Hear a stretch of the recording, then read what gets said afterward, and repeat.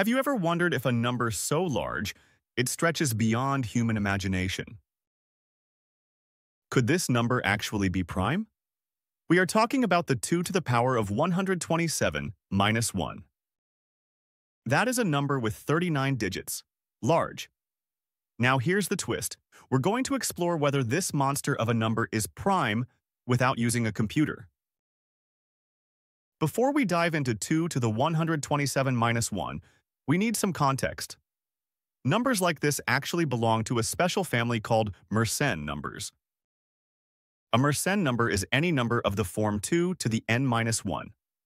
We write m of p when n equals p and p is prime. A Mersenne prime is an m of p that is itself prime.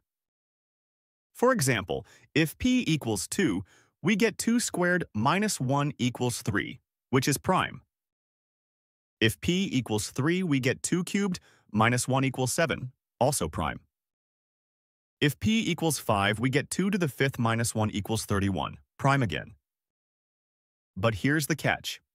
Not every prime exponent produces a prime result.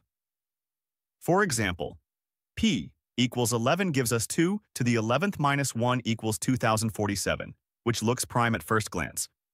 But it's actually 23 times 89, so clearly things aren't straightforward.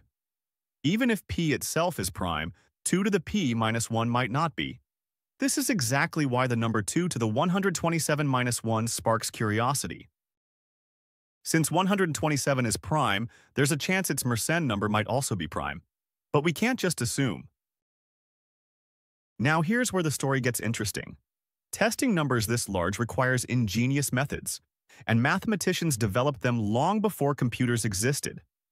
Let's strip away the complexity and explain the Lucas-Lehmer test in plain language.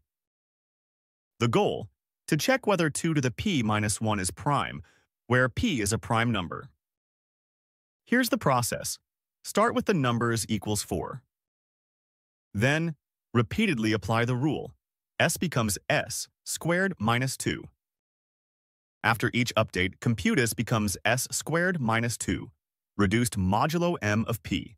This keeps the numbers manageable.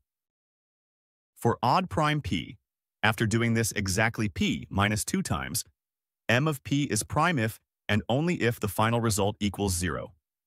This test is exact. Sounds mechanical, right? But it works beautifully. Let's take a smaller example. Suppose p equals 5. Then the candidate number is 2 to the 5th. Minus 1 equals 31. We need to perform p minus 2 equals 3 iterations. Start, s equals 4. Now we square this and subtract 2. Step 1. S equals 4 squared minus 2 equals 14. Now we square 14 and subtract 2. Step 2. S equals 14 squared minus 2 equals 194. Now we reduce this modulo 31. 194 modulo 31 equals 8. Finally, we square 8 and subtract 2. Step 3. S equals 8 squared minus 2 equals 62. Reducing modulo 31. 62 modulo 31 equals 0. And there it is. We got 0, which confirms 31 is prime. This method scales even to colossal exponents like 127. So, how did Lucas actually prove it? He ran the numbers. Let's walk through the key moments of his historic calculation. The rule is the same. Start with 4, then repeatedly square, subtract 2, and find the remainder when dividing by our 39-digit number, m of 127. The first few steps are simple enough for anyone to do on paper, but the numbers grow fast. After 120 grueling steps, the intermediate result is this enormous 38-digit number. Imagine calculating that by hand.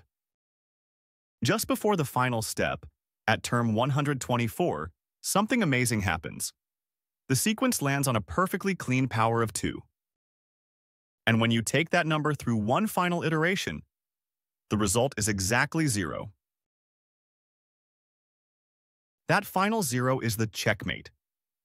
By the rules of the Lucas-Lehmer test, this is the definitive, undeniable proof that 2 to the 127 minus 1 is prime. This was a monumental achievement. For 75 years, it remained the largest prime number known to humanity, a record established by Édouard Lucas, not with a silicon chip, but with paper, ink, and this incredible mathematical proof. So let's tie it all together. We started with an almost unthinkable question. Is this gigantic number prime, and could we prove it without a computer? Here's the big takeaway. Mathematics isn't just about crunching numbers. It's about creativity, persistence, and using elegant ideas to tackle problems that look impossible. 2 to the 127 minus 1 reminds us that the human mind, even without machines, can achieve incredible things. So the next time you see a giant number and think it's out of reach, remember Lucas, sitting in the 1800s, proving primality for one of the largest numbers ever known. Because who knows? Maybe you'll be the one to discover the next largest prime number.